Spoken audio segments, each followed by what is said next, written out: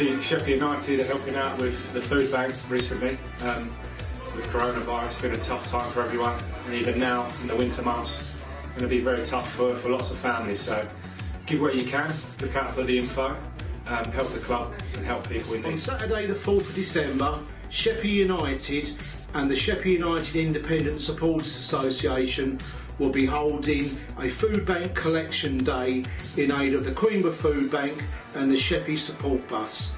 You can donate dry foodstuffs, washroom stuff, sanitary products. In addition to this, you can also make a financial donation in the collecting buckets will be on the other side of the turnstiles. Please try and help these worthy community projects.